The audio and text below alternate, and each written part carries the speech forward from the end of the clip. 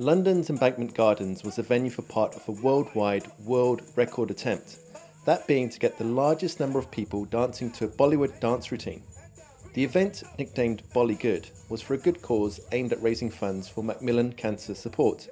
Participants gathered at the same time across 10 different locations, in the UK and also worldwide, some as far away as Malaysia and Australia, in a joint effort to break the world record for dancing in multiple sites.